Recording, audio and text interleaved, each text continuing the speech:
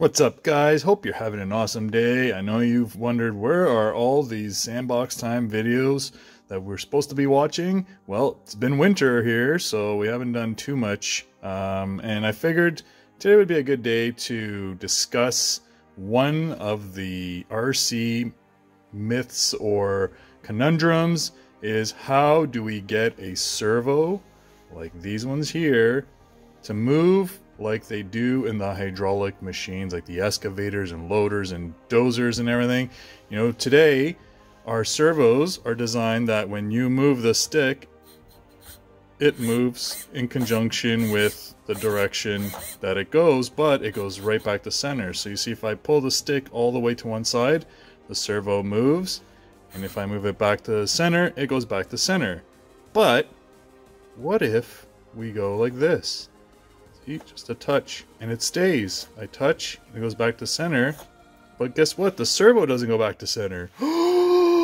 Everybody wants to know how to do it, and I'm going to show you. Okay, so we have this servo here. I just have a servo horn on here just to show you that it moves, but every time I move this stick, I can move it slowly and it'll continue to move, right? So as long as I hold it in that position, the servo will move. And once it goes back to center, the servo will continue to stay in that spot. Now, there's something we have to do to make this happen, because it's not magic. I wish it was magic. I wish you could just buy a servo that did this, but you have to modify the servo. So we're going to have to take the servo apart, and there's two things that we're going to need to do. Number one, we're going to have to mess with the potentiometer, right? So we're going to have to cut the head off of it, like cutting the head off a dragon. We got to cut it off, and then we have to super glue it in position so that the servo doesn't know where it is at any point. So if I move the servo, it's going to go and stay in that position until I tell it to go back. Now, what's the pros and cons of this? Well, the pros are this will feel just like the real thing in the real world, right? When you're driving a machine and you're doing the hydraulics, it'll stay in that position. The drawback?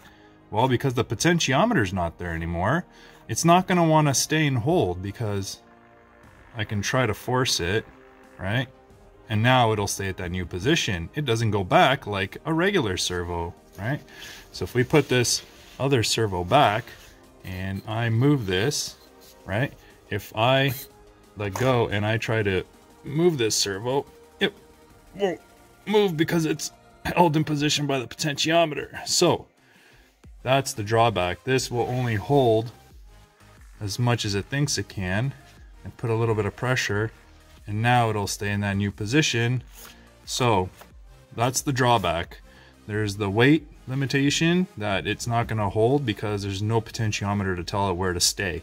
Whereas with this one, the potentiometer will always hold it. So if this is a 20 kilogram servo, it's going to hold 20 kilograms in that position. If I put 20 kilograms here, this guy's just going to go whoop all the way and no real resistance. So trade-off, this will hold a little bit of weight, but not a lot. Even though this could be a 20 kilogram servo as well, it just won't hold it. So let's go in and dive in and see what's going on inside here and how did we make those changes.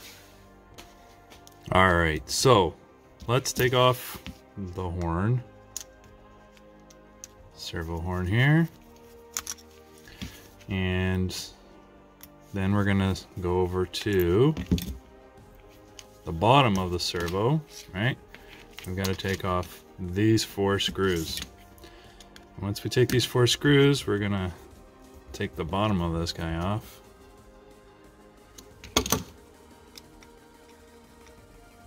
So now let's take off these bottom 4 screws, okay?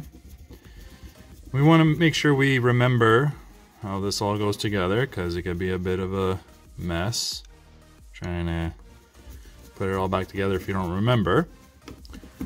But let's take these guys off and then I'll show you the inside.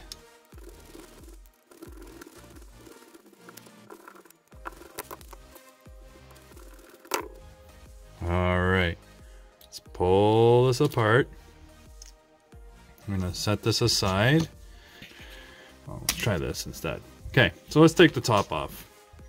So we take the top of the screw off, the servo case, I should say, you're gonna see this little pin here.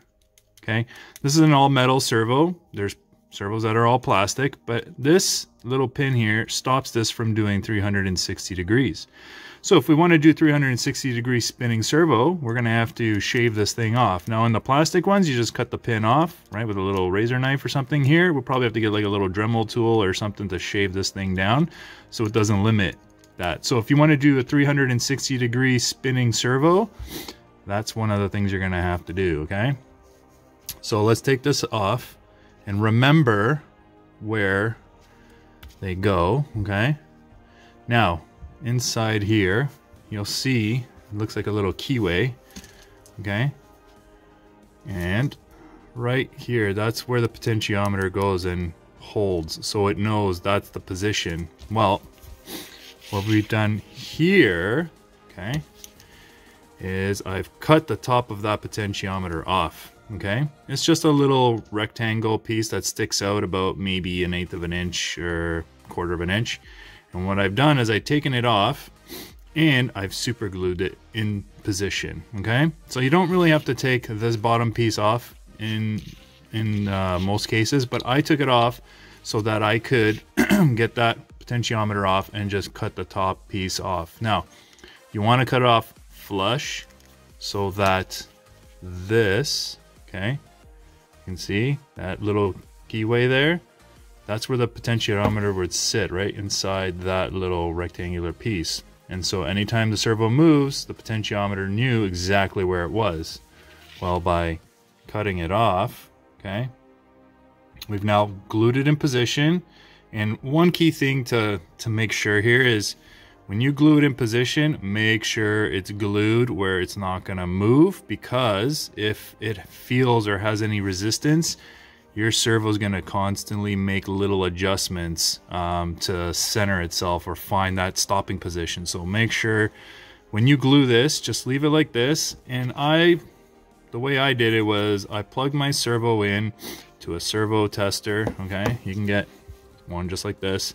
Plugged it in, made sure it was set to neutral, and I monitored this while the glue set so it wouldn't move. Okay, because it's going to want to try to move if there's any slight motion, and that's going to affect it. But anyways, once you've done this, you put the top back on, okay? And this just sits on top now, and it spins, okay? But once you put this guy back, just make sure that they mesh, okay? Everything's all back together. Now it's tight. We'll put the cap back on, and the bottom back on. And remember how you put it on, because there's going to be a hole for the servo wire, cable, wire, whatever you want to call it. Put it all back together, okay? So put this all back together, and then there you go. You have yourself a 360 degree turning servo. If you want to be 360 degrees, again, remember cutting that little piece off, or if you want to keep the movement limited, don't cut that little tab off the top of this gear on the servo. So don't cut that little tab off, right? Remember, you can cut this guy off if you want to do 360 degrees. If you don't want 360 degrees, you still want to have that, 90 degree spin, then leave that in, okay? So for those guys who want to have a fully spinning 360 degree, you can buy servos that are already 360 degrees. So again, that's gonna give you that option to do this. So there is the ability to buy them pre-made and perfectly set up. So let me know if you guys found that this was useful, and if you want to find out more on how to do these kinds of things, let me know, and we'll create another video on how to do RC servos and RC electronics. Thanks guys. Any questions, leave them. And if you really like this kind of stuff, please subscribe and hit that notification button so that you know that this is coming out. And we can all learn, because the RC hobby is an amazing hobby, and we should all be learning on how to do this stuff ourselves. Cool. Thanks guys.